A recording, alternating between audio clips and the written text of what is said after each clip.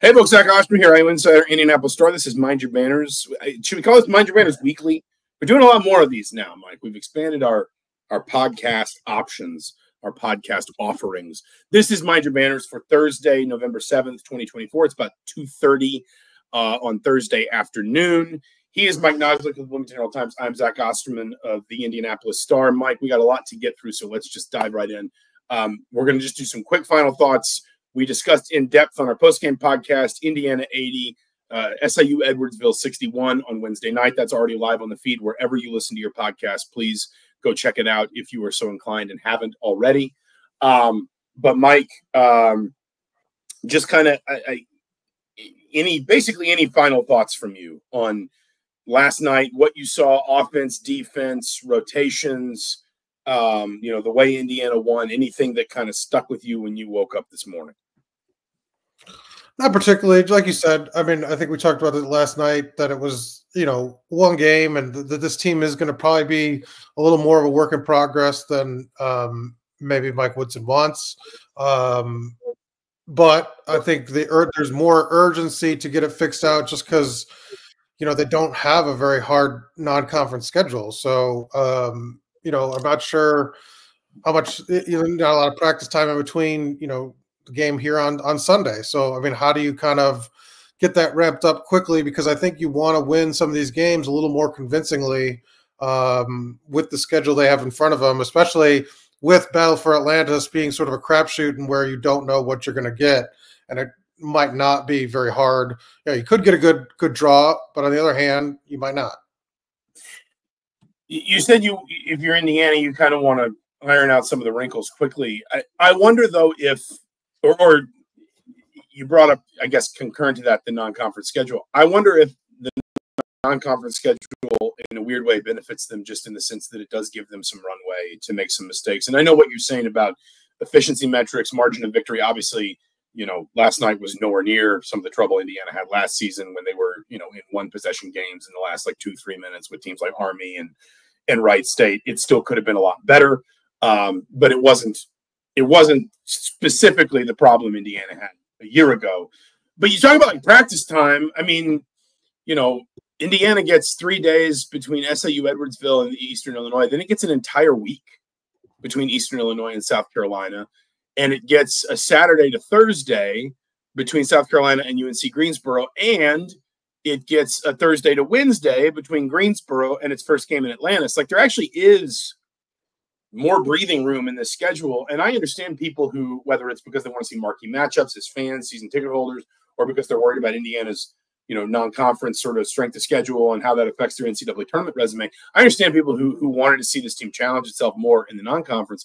But I actually look at this 4-game stretch before Atlantis, and I kind of wonder if it doesn't benefit Indiana the way that it falls, or at least I won't say benefit Indiana because they have to take advantage of it, but if it doesn't offer Indiana a little bit of wiggle room to ease into this season, fix some of those mistakes, find some of that rhythm, and then, maybe hope it can go up from, let's say, first gear to second gear, at least for those games in the Bahamas. That's possible, but I mean, they can't get tripped up, right? I mean, they can't. But that I mean, that's true no matter what. Even South Carolina, I think, is going to wind up being a game they can't lose. Yeah, and so I mean, I guess that's probably the ultimate litmus test in terms of how this all unfolds. I mean, I just think they need to.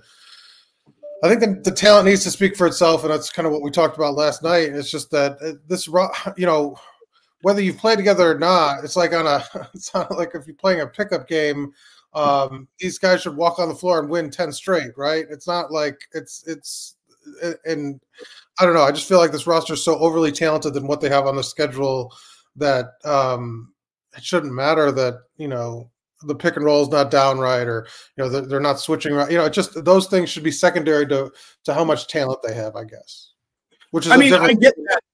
But this team has just not had that much time on task together. I thought it was interesting how good Indiana looked offensively when Trey Galloway was on the floor, particularly in that second half. He scores 5 points, but he has 6 of his 9 assists in that second half in just 9 minutes.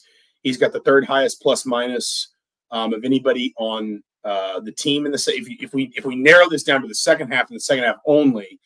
The only players with the higher plus minus in the second half than him are Mackenzie Mbako, who scores 12 of his 31 points in the second half, and Oumar Ballo, who's actually got the best plus minus of any Indiana player in the second half alone in that game. And I think a decent amount of that is because Ballo finds that rhythm in the pick and roll game with Trey Galloway. What I'm trying to say here is Indiana brings in a lot of new faces. It's trying to fit, it's trying to fit in a very talented center, but not one that plays this position the way, certainly offensively in particular, anybody it's had before ever has. It's trying to break in a new point guard who clearly has a ton of talent. Miles Rice looked really good in the Tennessee exhibition. He had some good moments last night as well. He also had the 5 turnovers. I think he's trying to find this team's pace, its rhythm. There's always kind of a mountain meeting Muhammad moment with a point guard where it's sort of like, what can he demand of his teammates versus what does he need to do for them, if you understand what I'm saying? And the guy that I think would provide the most steadying force in sort of papering over some of these cracks, or maybe the better metaphor is closing some of these gaps, because that's what Indiana needs to be trying to do here from a long-term perspective, is Trey Galloway. And Galloway is obviously still easing back in from the knee surgery and the recovery from the knee surgery. And it's just interesting to me that I think Indiana looks best when Galloway is running the show in the second half yesterday offensively. And I know what you're saying about aggregate talent, but you and I both know when you have a team that's got, 3 new starters, and, if we look at the rotations last night of the 10 Indiana players that get on the floor, 1, 2, 3, 4, 5, is it 6? Rice, Carlisle, Ballo, Tucker, Goody, Hatton, none of those players were Hoosiers a year ago. Like, the synergy that is necessary for this team to realize this sort of potential future of everybody's so talented and they can score from anywhere and they're really dynamic, like that just isn't going to happen overnight. But so the flip side, did Ballo look like a player that had played 133 career games last night? I don't think he did until he was with Trey Galloway. And then he did. Like when he was running that 2-man game with Galloway, that was when I think you saw. Yeah, sure, but I'm saying like he should. I'm just saying that I feel like that's making more excuses than the team than the players. Miles Rice was the Pac-12 freshman of the year last year. It's right? Just but he was the Pac-12 freshman of the year because he was playing for a different team. I think you're making excuses in November because in early November, no team should be fully formed, and this one very clearly needs some time. If we're still having this conversation, I just know a guy that's across the street that doesn't believe in any excuses. I'm just you're saying. You're going to hold everybody to this, aren't you? We're going to be talking about like IU softball in the spring, and you're going to be like, if Kurt Signetti were the coach of the IU softball team. No, but I mean, I think it's a fair point. He didn't come in here and be like, we needed 5 practices. He's like, I want wins now. I think football and basketball are 2 different animals, and football's more challenging in some ways, but it's much more of an assembly line in some others. Basketball is a more free-flowing and amoebic game, and I'm not sure comparing Kurt Signetti's work in I'm not saying he can go in there and coach him up and go undefeated. Do you remember years ago when Michigan State, like somebody floated the idea of Tom Izzo coaching the football team at Michigan State? Football, yes, I do remember that. Yes, I don't remember who it was, but I think we should bring that back. The idea of multi-sport coaches. No, but my point is you start going down that road, and it's like, well, they need 2 months to be, good. It's just I don't know. I just feel like that goes out the window when you've assembled, like I said, this team that's built the way it is. Because your bench is even starters from other teams. Like I just don't know how. Like you want to, yes, they're new to each other, but it's not like they're new to basketball. I mean, that's fair, but again, a basketball team is much more of like a live organism than in most sports. Like it's all about timing and rhythm and feel, and the game doesn't stop after every single play the way it does in baseball, the way it does in football. Like you need time on task together before you can. And yes, you can have off-season workouts, and you can have preseason practices and even preseason games. That's not going to solve everything. And like longtime listeners to this podcast will know one of my favorite basketball coaching cliches comes from Kelvin Sampson. He used to say, you don't play February basketball in November. And what he was saying is you should not be fully formed in the early part of the season. You should not be playing, an extension of that is you shouldn't be playing August basketball in November. I'm not sure this team is playing August basketball. I think time will tell us whether it is or not. If we get to January 15th and we're still having these conversations, then yeah, it's a problem. I didn't say they were, but I'm like, you're just like, well, if they don't know what they're doing, it's okay. I mean, I don't. First of all, Matt Case said thank you, Matt. I agree. Matt Case says, I agree with Mike. I didn't watch the game, but when I saw the final score, I was shocked against SIU Edwardsville, which is a bad team by every metric. There's reason for alarm. The KenPom numbers do not love SIU Edwardsville. They agree with you and with Mark, at least to a certain extent. They're 315 in KenPom.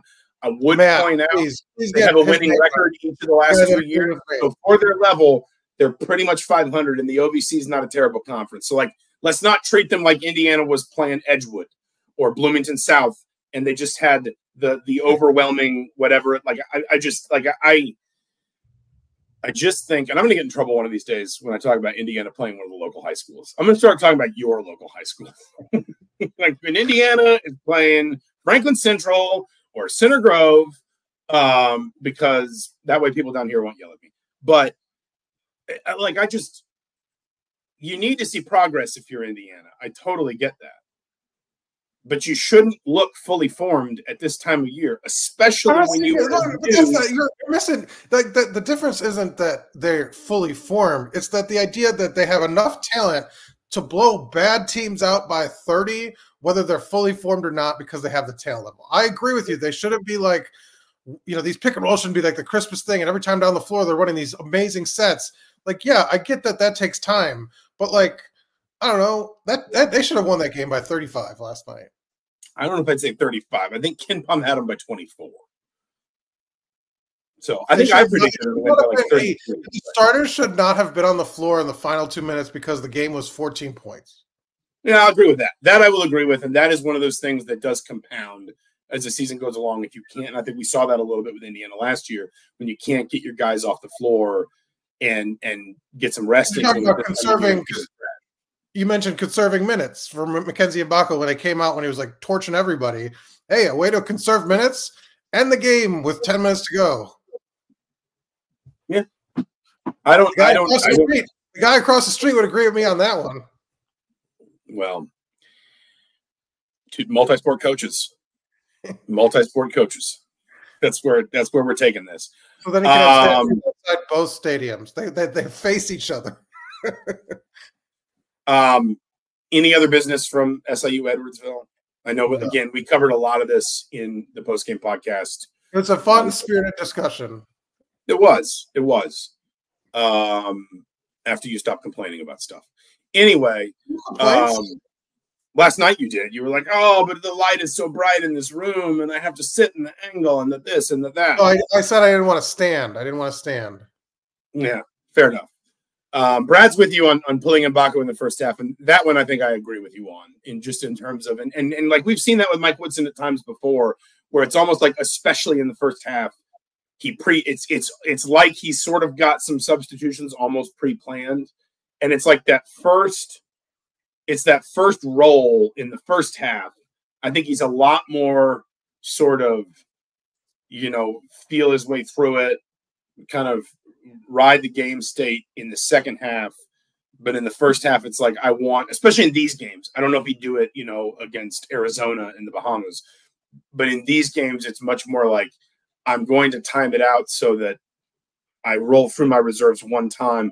One, I think, to get his starters off the bench. I think two, and I think this maybe is another bit of an NBA thing as well, because in the NBA, you do tend to have sort of a defined first and second unit on most rosters. The other reason I think he does it is because if for some reason he's got to pivot to like Langdon Hatton in the post late in the game, I think there's sort of this school of thought that says Langdon Hatton, you don't want him to be walking on the floor for the first time with a minute and a half left in a close game, if you understand what I'm saying. No, So and I agreed with that yesterday. Like, I get why he did it. It's just the time he could have just not done that. Yeah, like he could have, or he could have switched Mbako with somebody else. And listen, right. The other thing is, like, what we're not privy to is maybe Mbako's on some kind of restriction. Maybe there's some sort of sports science reason why he needs to sit at a certain time or whatever. But I broadly agree in the sense that we've seen Mike Woodson do that before, where a guy kind of finds a little bit of offensive rhythm, and then it's almost like in a pre-planned way, Indiana pulls that player off the floor. Let's be done with basketball again. We did a lot of this on the postgame show Wednesday night. So listen to that if you haven't. Big game this weekend. They're all kind of big games at this point. Even the bucket game, when when the stakes are as high as they are for Indiana. Michigan's in town. This obviously is not the game we maybe thought it would be. If you'd sort of said Indiana's going to be 9-0 and in the college football playoff, top 12. If somebody told you that on the eve of the first game of the season, you would have said, well, that Michigan game looks like a big one. That's probably their most impactful home game. Michigan has just really not held up its end of the bargain. And I know we're not the Michigan football podcast, so we'll leave a lot of the reasons why to one side. Bigger picture, but the sort of micro of this is Michigan has just not been very good offensively all year. They've had quarterback problems.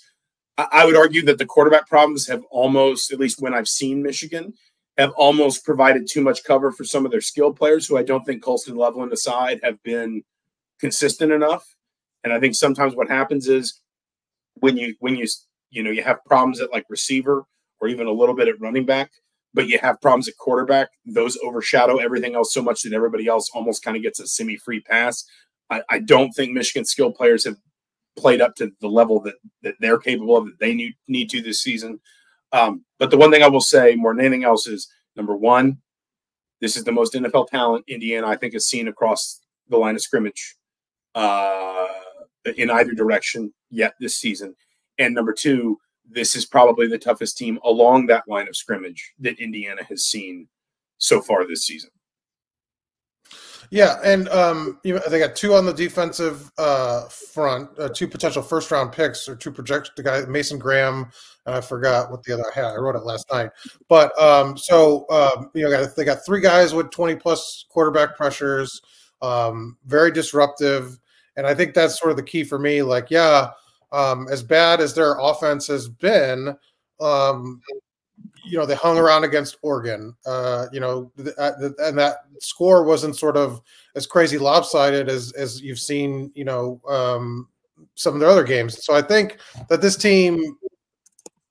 defense is capable of tripping up Indiana's offense and keeping the game closer. I just don't think they'll be able to score 20 points, because I think what Indiana's defense has done has been overshadowed by just the tremendous offensive success. And I think the defense is just as good.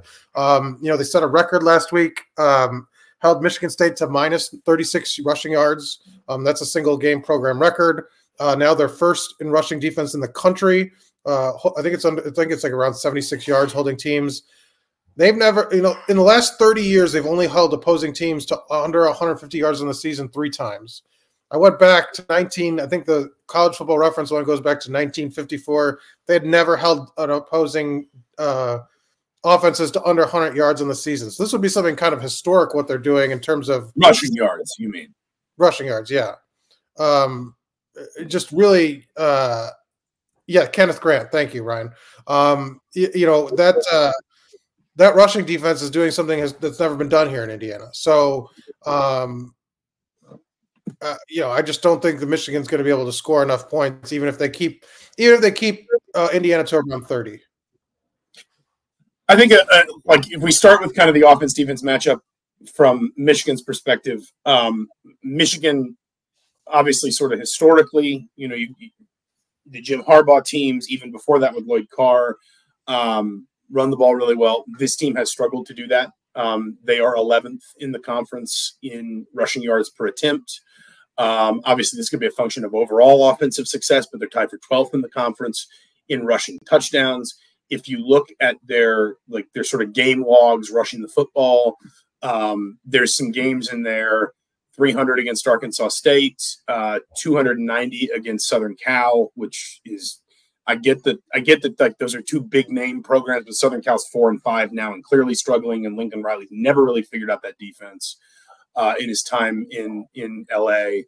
And then they had the 174 in the loss at Washington. In their last three games at Illinois, a win over Michigan State, and at Oregon, they have rushed for 114, 119, and 105 yards. They've only rushed for 2 rushing touchdowns in those 3 games. And in none of those 3 games did they average at least even 4 yards per attempt, which is I mean, that's, under 4 yards per attempt is not a good number. I understand that, like, if you, in theory, average like 3.9 yards per attempt and you run the ball at that rate every single play, you'd get a first down, but we both know that's not how football works. And then when you get kind of out to the passing side of things, they at least like seem to have sort of like settled on where they're going to go at quarterback a little bit more. Like, it's Davis Warren, I think, is the one that they're, unless I missed something, that they're. No, that's it. And he had 6 interceptions in the first 3 games. Hasn't turned the ball over since he's returned to the lineup, and I think that's a big reason why they've looked a little better, making less mistakes. He's been relatively efficient. The numbers, I mean, his overall numbers the last 2 weeks are very pedestrian. They're not asking him to do a ton. They still rotate Alex Orgian to like run. Who was one of the guys that they tried to go to replace him. But Warren's the starter. It's just not a very dynamic offense outside of the tight end. No, and again, I think this is one of those areas where you're going to have to, like, what is the balance going to be between, there's probably some NFL talent on that offensive line, but like the offense statistically is not a lot better than the one that you absolutely smothered last weekend in East Lansing. I think the one thing it doesn't do is turn the ball over quite as consistently as what obviously Michigan State has had trouble with Aiden Childs. But like, what Indiana, we talked about this after the Michigan State game, something Indiana has been so successful with is this kind of offense-defense dynamic where the offense starts scoring at a rate that forces opposing offenses to get out of what they're trying to do and make them feel like we have to press, we have to throw the ball, we have to get big chunk plays and score quickly, because once Indiana's offense gets rolling, it doesn't stop. And so we have to track them down on the scoreboard before they get away from us.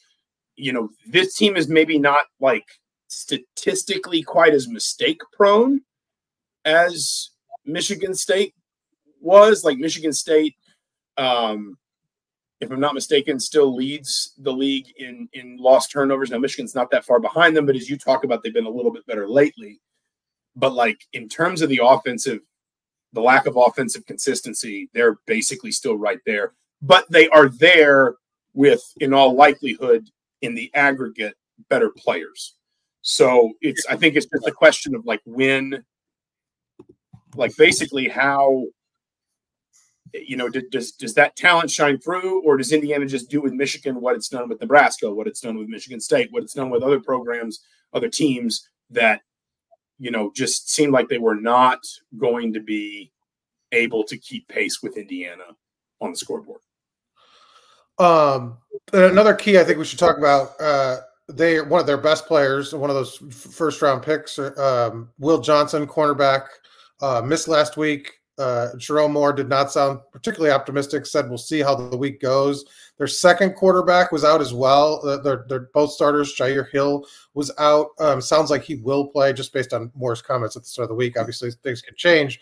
But Johnson's absence is big. And when you kind of look at what, Michigan, an amazing stat to me. So they've allowed, they're at the bottom, near the bottom of the country, and towards the bottom, or I guess towards the middle. And explosive plays allowed 36, 20 plus yards or more. But last year in 15 games, they only allowed 32.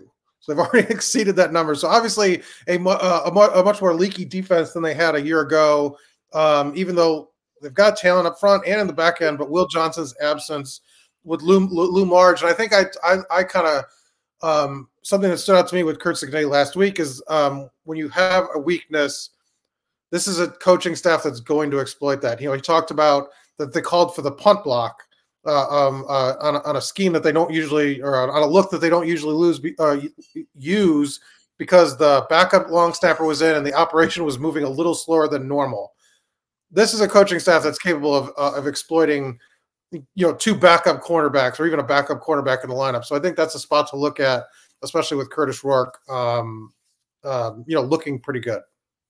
People are talking about the Ohio State game in the comments. We will get to that a little bit in the wider. I want to have a little bit of a wider discussion at the end about where Indiana is kind of in the playoff conversation. But speaking about Michigan specifically, I thought it was interesting. Like, I thought Oregon did it in Ann Arbor, unless I'm mistaken. That game was at Michigan. I thought Oregon handed Indiana a pretty comfortable game plan for what to do with Michigan. They threw the ball to the perimeter a lot. Like, Kenneth Grant is great. For the record, I voted Kenneth Grant Big Ten championship game MVP last year. I think the world of Kenneth Grant as a defensive tackle. And obviously, again, when you're talking about the line of scrimmage, that's the area where Indiana has maybe not seen players with this blend of like size, speed, athleticism, strength, whatever. Like, you are for the first time going to be blocking a unit that's probably got multiple NFL players at some point in their careers on the defensive side of the ball in that front six or in the the tackle box, however you want to see that. But Oregon, basically what it did was it spread Michigan out defensively by throwing the ball to the perimeter a lot. They threw for, I think, 294 and a touchdown in that game. And then as that wore Michigan down, that was when they started to run up the middle. And that was when they kind of started to pound away in second and short and third and short situations against that Michigan front. So basically what they did was they did not create the conditions where Michigan's front four or front six could kind of control the game. They took the game away from them and then went back to them when they were, hitting them with some tempo, hitting them with some longer drives, and they started hitting them on short yardage situations, running the ball up the middle. I think that's relevant, number one, because I think it's pretty clear at this point, no matter what Indiana's doing offensively, rushing the football, Kurt Cignetti will always stand on the idea that this is a pass-first offense. Like, think about Taven Jackson. We all thought they'd run the football against Washington, and they threw on, 5 of the first 6 plays or 6 of the first 7 plays or something. And then you also think about, just this team's personnel and its personality. I wouldn't be shocked, for example, to see Indiana throw a little more tempo in. We saw them do that. We've seen them do that in spurts, in moments where it's not just like no huddle. It's not just that you don't huddle. I'm talking about true tempo. You finish the play and everybody gets up and runs back to the line of scrimmage. No substitutions, no drawn out signaling process from the sideline. Like, it's up to the line, call it in on the green dot and go. The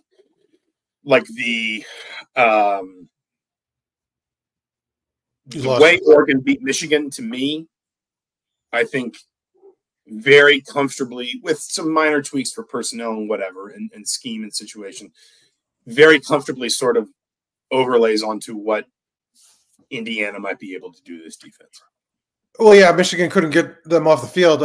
Oregon was 10 of 15 on third down, had some lengthy drives, and to sort of seal the game, they scored 21 points in the second quarter and kind of, never – it was double digits the rest of the way through.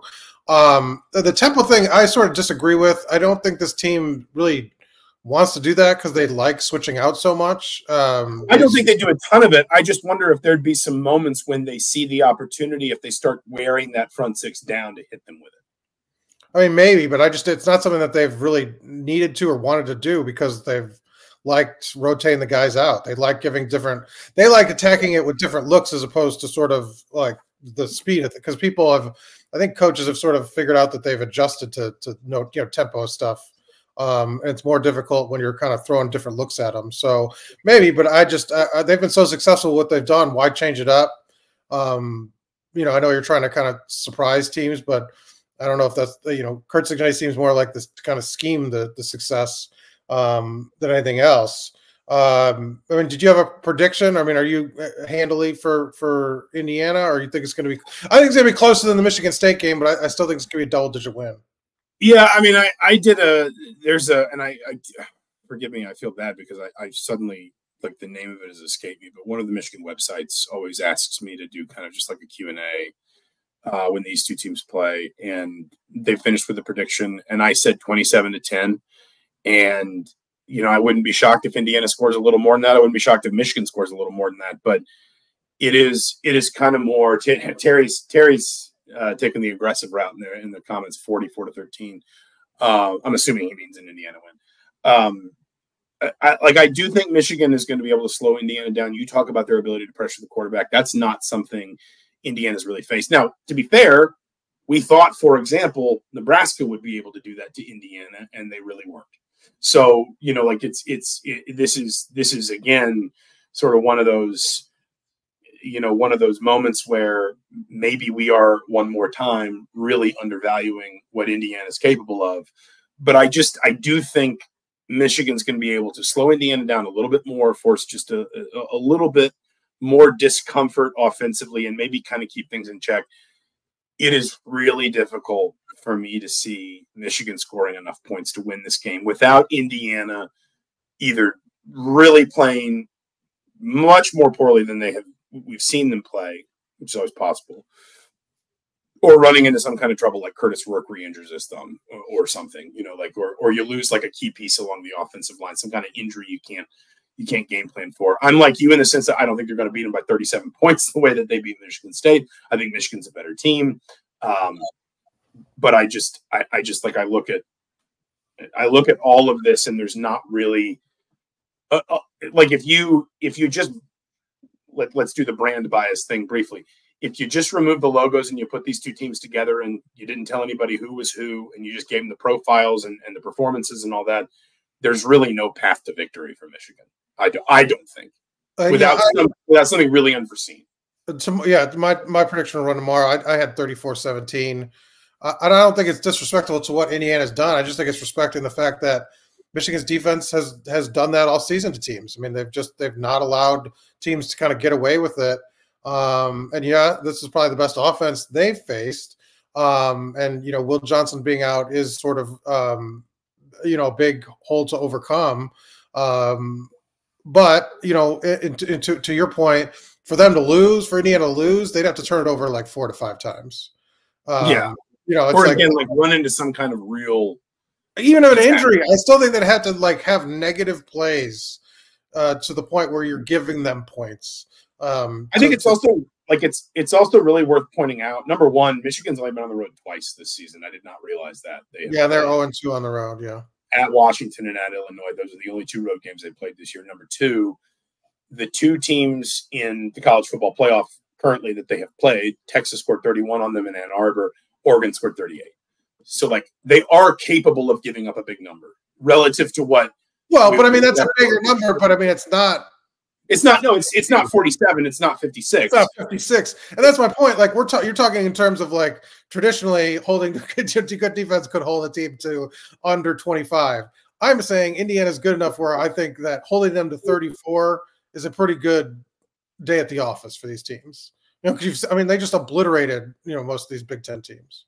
I would not be surprised if there are a couple of moments in the game where Indiana looks a little bit overpowered by Michigan.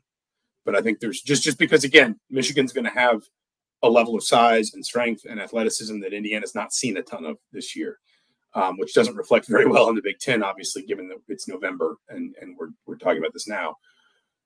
But again, like Indiana has been so good and so efficient in creating and then converting scoring opportunities that just put opponents in positions where they have to stop doing what they want to do offensively and start doing what they feel like they need to do offensively or risk completely and totally, fading out. And this Michigan team is not built for that at all. Like this, it is not like last year's Michigan team was so good at, basically game control. And I know there are some analytics and efficiency numbers that can really kind of measure some of that stuff. But the idea that they would, they'd run the ball so well that would give them control of the clock and control of the tempo, and that would let them set up, play action and JJ McCarthy could kind of pick and choose his spots. And, obviously by last season, he was a really good quarterback, an NFL caliber prospect. Like, they have none of that this year. And then to your point, one or two of maybe the 3 or 4 players that they would hope would kind of keep things quiet on Indiana's side when Indiana has the ball. At least one of them probably won't be on the field. Another one might be on the field, but limited. And again, I watched some bits and pieces of that Oregon game last week, and then I watched kind of some highlights, just to kind of familiarize myself with it, because frankly, like, Oregon is Indiana's comparison as a team right now. Like, that's the sort of team you should watch playing an opponent Indiana's about to play. And a lot of what I saw Oregon doing to Michigan, the way that it spread Michigan's defense out and then created favorable down and distance, and then that was when they chose to get physical and go downhill and kind of punish Michigan that way. It's all stuff that A, Indiana can do, because B, I've seen Indiana do it. And then you factor in it's going to be a great crowd in Bloomington. Of course, like, big crowds are not going to be foreign to this Michigan team. That doesn't mean you're never going to be affected by them. It is just, like I said, if you stripped away the uniforms and the histories and whatever else, and you just said which of these teams has a path to victory, it's really hard to argue for Michigan. Yeah. And I think that's a good spot. We got people talk about the playoffs in the comments. I know you wanted to kind of reset our discussion from Tuesday night now? The day's all gone together. We get the number 8 ranking, but number 9 seed. Indiana does in the first college football playoff rankings. That has them visiting Knoxville for a first-round game against Tennessee, and then the winner of that would play Oregon. The committee, we got on a conference call and asked Ward Manuel about it. He answered a couple. The Michigan athletic director is the committee chair. He answered a couple questions about Indiana. Said they really like Indiana's body of work in terms of, he mentioned their average margin of victory. He mentioned some of the defensive statistics we've talked about, mentioned the offensive consistency, but the sort of, 300-pound elephant is that they have a strength of schedule that's like not just worse than the rest of the field, way worse. Yeah, they're in the hundreds. The only other team outside the top 70, according to ESPN, is Notre Dame. Yeah, and so that sort of weighed, and he sort of said, look, we're keeping an eye on, this Michigan game and this Ohio State game. He didn't say he just said the next 4 to 5 weeks, but it's clear to me that they want to see how, I think, this 2-game stretch to see what they do, because I think even a loss where they play Ohio State close, proves that they're at that level. But I mean, you wrote about it a couple of different times. What were your kind of thoughts here to reset the playoff discussion? Yeah, I mean, I wrote something that will actually go live tomorrow. I wrote it today, where I just kind of said, from a 10,000-foot view, Indiana is going to present a fascinating test case, because the committee is kind of dealing with these two, it's dealing with sort of multi-dimensional shifts in what it's got to deal with. One shift is the playoff is 3 times larger, so they can be a little bit more liberal, a little bit more forgiving with the way they consider teams, and they can look at one team and say, you've got a loss, but you played a really tough schedule, so we're going to put you, like Georgia, we're going to put you up here. You don't have any losses, but you haven't played a great schedule, but you've looked incredibly impressive doing it. So we're gonna put you right here in the middle. And I'll be honest, my guess is if Indiana wins Michigan, let's say basically any combination of 2 wins in the last 3, because I think even losing to Purdue, it would probably cancel out winning at Ohio State. But I think that winning at Ohio State would keep Indiana afloat enough, even in that kind of disaster scenario. I think 2 wins in 3 here keeps Indiana in the playoff, personally. With the key marker points for me were, 1, they put them ahead of BYU, but 2, more importantly, they put them ahead of Notre Dame. So they took a team with a bad loss, a better win, and the only team with a remotely similar schedule, and they put them a couple spots lower. I think the committee has opened the door, has widened the path for Indiana to win 2 of these last 3 and get into the playoff somewhere. Maybe they won't host, but somewhere, as long as they finish 11-1. But the wider sort of issue to me is, there are going to be more seasons like this, where the best teams in conferences don't play each other, because we are expanding these conferences so large now. Like in the ACC, Miami does not play any of the 3 teams chasing it in the regular season, not one of them. In the Big 12, Iowa State and BYU, who are, if I'm not mistaken, right now the 2 highest ranked Big 12 teams in the playoffs, top 25, the committee's top 25, they could only play in the Big 12 championship game. I found it was a statistic from, I think it was 2019, maybe. Or no, excuse me, it was 2021. In 2021, 4 of the top 5 Big Ten teams, there were 5 Big Ten teams in the FPI, top 20. 4 of them all played in the East. 3 of them won at least one game against the only team in the East, and that Big 4 in the East that did not win a single game against the other 3 was Penn State, and it lost those games by 9, 4, and 3. The point was the Big Ten used to be on the opposite end of the spectrum, where it had centralized way too much of its power in the Big Ten East, and those teams beat up on each other, and the Big Ten never got to a situation, or rarely got to a situation, where it could put like 2 undefeated teams, or maybe a 12-0 and an 11-1 in Indianapolis, and make a case that both should go to the college football playoff. And that was why only, I think, one time did the Big Ten get multiple teams in the 4-team field. Now we've seen, because of the way these conferences have expanded, we are seeing, and I think we're going to continue to see more seasons like this, where Ohio State plays the other 3, but Oregon, Penn State, and Indiana do not play each other all year in the regular season. And so I think that from the 10,000-foot view, I think that it's a fascinating test case for the committee to say, what do you do with a team that has a really weak strength of schedule, because the games that needed to hold that strength of schedule up in the conference, Nebraska, Michigan, maybe Washington, just didn't do that, but looks so impressive in beating those teams that they're hard to ignore. And I kind of find the committee handling Indiana in this first run through a 12-team playoff fascinating for that reason. Well, I think they would say that whatever they do doesn't matter, because the next year is a new year, and that they start the slate clean, and that they just look at what each team did that year. So it doesn't matter what the precedent would be. There would be not a precedent-setting kind of thing. But I think we're going to see another team pop up like this. I mean, you're going to see teams in a similar situation, yes, but I don't know. Miami's in a similar situation right now, frankly. Miami? I think they've played Louisville, but that's it. And Louisville's on the fringes of the top 25 in the playoff and in the committee rankings. But again, I guess the question is, really, I think Indiana has a case. I mean, look, it all gets sorted out, but in terms of these first rankings, the Tennessee, Penn State, Indiana trio is sort of what it catches my attention. Should Indiana have been ranked ahead of them? And when you kind of look at their resumes, like, look, Indiana, I think, is definitely getting punished for not having a non-conference schedule. And I mean, just the dregs of the earth. I mean, like, Tennessee at NC State,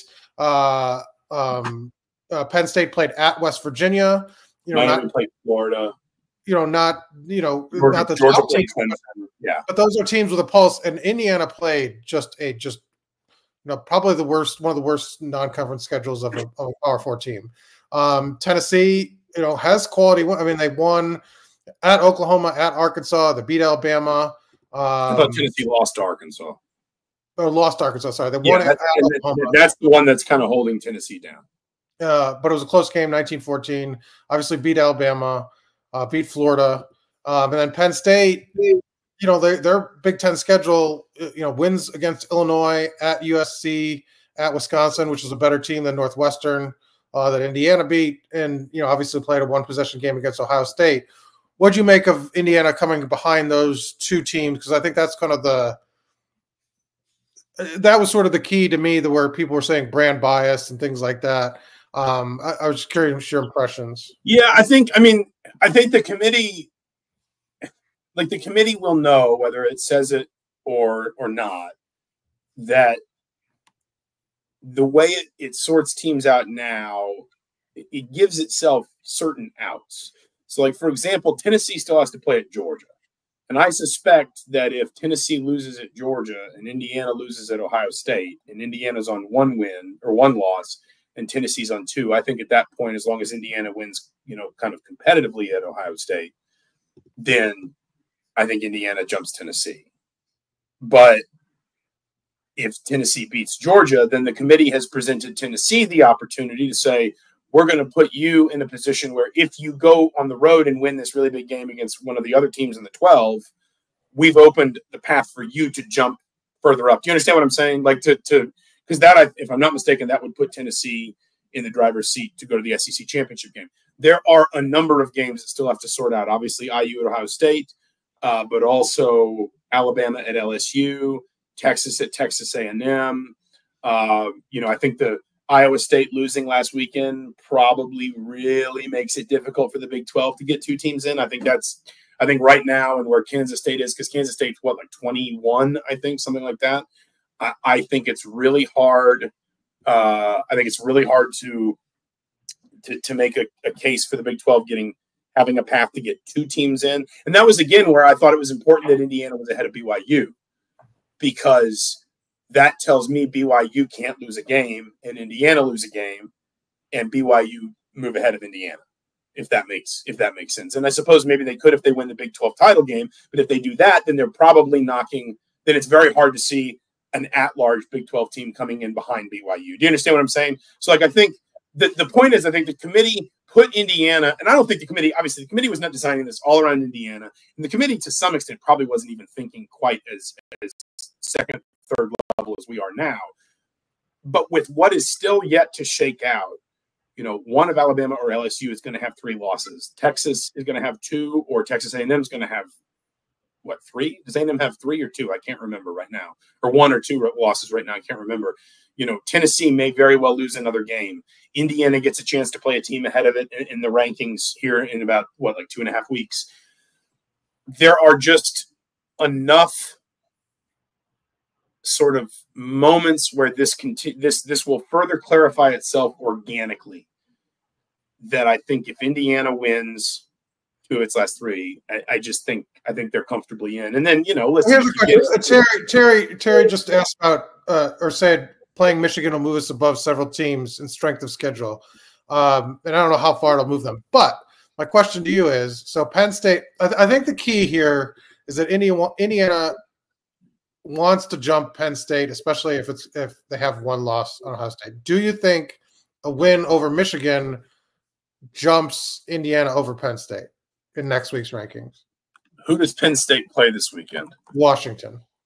Yeah, I mean, not if Penn State beats Washington, I don't think. But I would point out Penn State's got 2 tricky games left.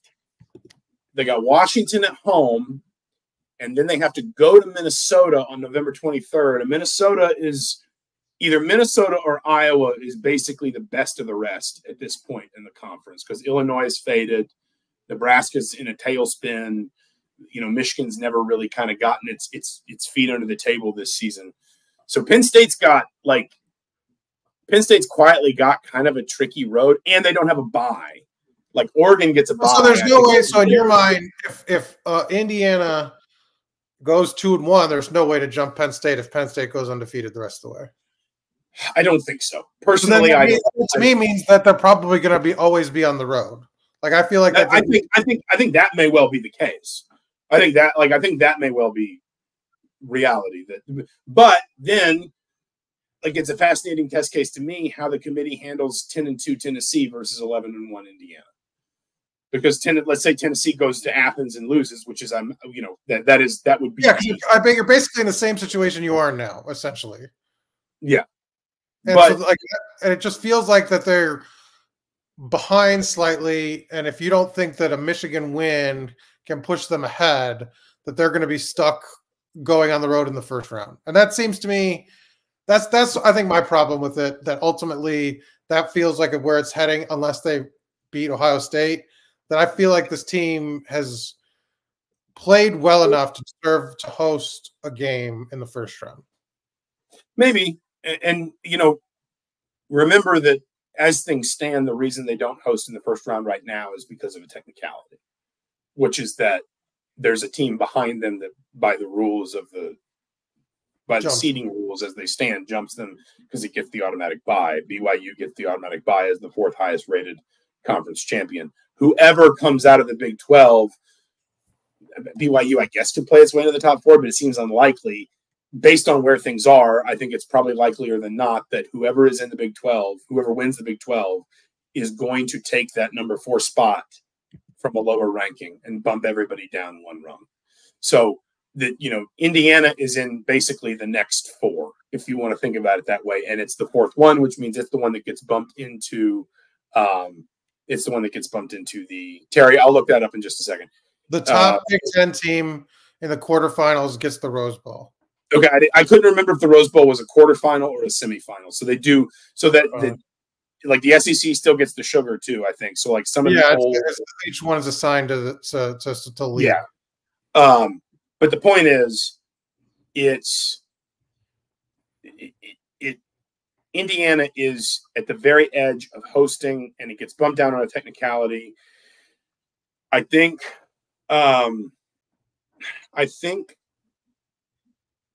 personally, it is hard if, like, the one question I would have is what the committee does with 10-2 Tennessee compared to 11-1 Indiana in your scenario.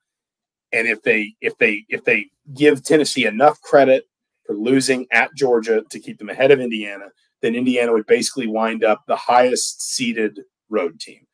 And that's harsh to an extent. But what I would point out is, like, you're trying to be one of 12 teams out of 133, 134 in the FBS. Like, at a certain point, you just kind of have to acknowledge that, like, the hill, the climb is steepest at the top. I mean, like this, and we get into this. Yes. It's yes. But I think it would be a sign where Indiana will have to, like, if they want to play at this level, they can't do this with the non-conference schedule going forward. That they can't just. No, and listen, I don't think you can fault them for what they did last year. Like, they were. No, I'm not saying that, but I mean, like you agree, right? They'd have to start making some changes to sort of, like, look, if Signetti wants to be at this level, you can't play less than nobody in the non-conference schedule. Yeah. Do you think? Well, it's an anvil on them. I mean, Western Illinois. I mean, geez, come on. Do you think they would be ahead of Penn State and/or Tennessee if they'd beaten Louisville on the road? Yes, I think so too. I think it'd be close. I don't think it would be like, oh, obviously they're ahead of these two teams, but I think they would be. I think it would have given them an easy data point to say, like, look, they won a tough non-conference game on the road. Yeah. And they've proved themselves early in the season, and they'd be. And that's and that's fair. And I think that is a philosophical discussion that, like, Scott Dolson and Kurt Signetti need to sit down and hash out, whether it's for next season or just, more broadly moving forward. Like, if you, I'm Googling future college football schedules on fbschedules.com. If you look at Indiana next year, they dropped the roll game off next year. They got to finish the UConn series the year after that. They have the Virginia series starting in 27, and I know we don't want to spool this out too much, but then let's talk about like if I say they get in the playoff this year, they have to change next. I mean, I don't know how they could. I don't know if there's any like Old Dominion, Kennesaw State, which is 1-7 right now, and Indiana State. That is another anchor. And they have much tougher. That's Pam Whitten. That's Pam Whitten's old school against her new school. You might have to make the call to Terradice and just tell them, we'll get you down the road. And maybe they don't change it because they do have 5 road games next year, and they do at Iowa, Oregon, and Penn State. So, I mean, yeah, but I mean, those non-conference schedules just refuse to accept the possibility that you can plan a game like fewer than 5 years in advance. Even though we did it in COVID all the time. Yeah, in COVID, it was like our game got called off for next week.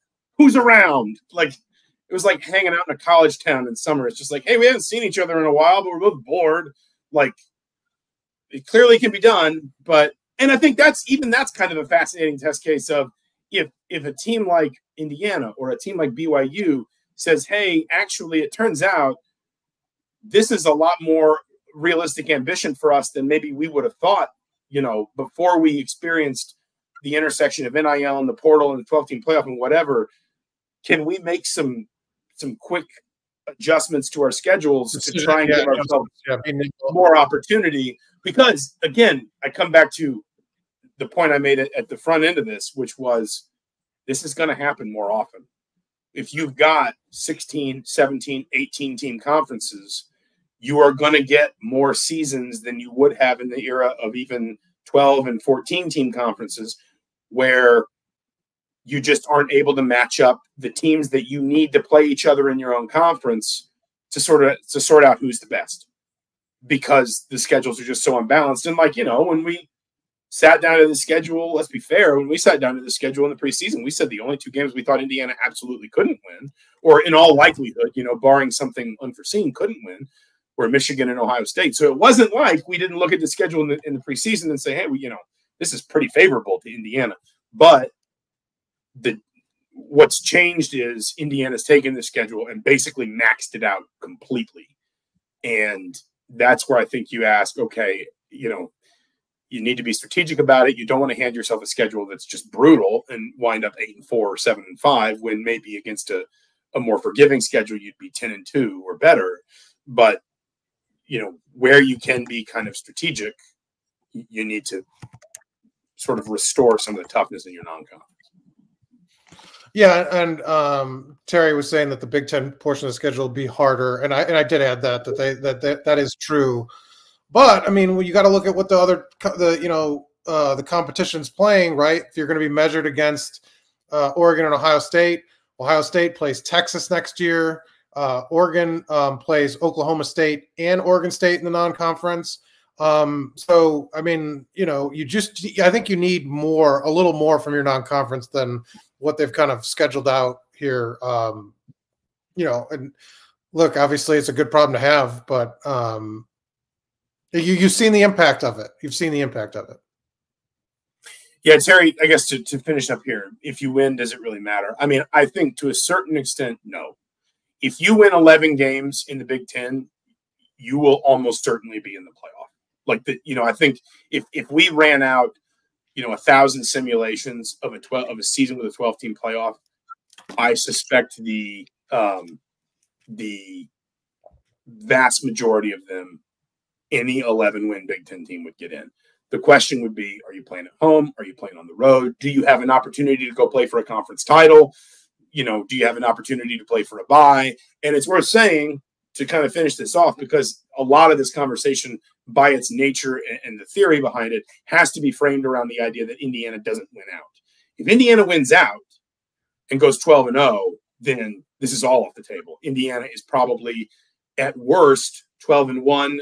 Like the worst case scenario, if Indiana wins its last 3 regular season games, to me, is that it goes to Indianapolis, loses to Oregon, and is the 5 seed, and is probably a top 4 seed overall. That doesn't really matter because they don't reseed the bracket. Like there's no point where they take everybody and throw them back in and say, we were 1 through 12, now we're 1 through 8 or whatever. But it'll be the highest team hosting a yes, game. They will host a first round game as the highest seeded team. And obviously if they win the conference championship, as Terry says there, they get the automatic bye. I mean, if Indiana pulled that off, they'd probably be the number 1 seed in the playoff field. I find it hard to believe. There's no question, yeah. So there is also that. But the reason we frame this hypothetical discussion around losing at Ohio State, or maybe even like losing, like you can kind of get into it, and we're running along. I want to shut this down in a minute, but you can get into all sorts of hypotheticals. Like, what if they lose to Michigan, but they beat Ohio State and Purdue? I think they'd actually be in a better position with the committee if they lose to Michigan at home, but then go beat Ohio State. But if they beat Michigan and Ohio State, but then lose to Purdue, I think the committee would probably see Ohio State and Purdue as just watching each other out. So if they lost to Purdue, something terrible will have happened. Like it would be. I mean, it would be act of God stuff. Like the flagpole would fall over the field and just take out like the entire Indiana sideline.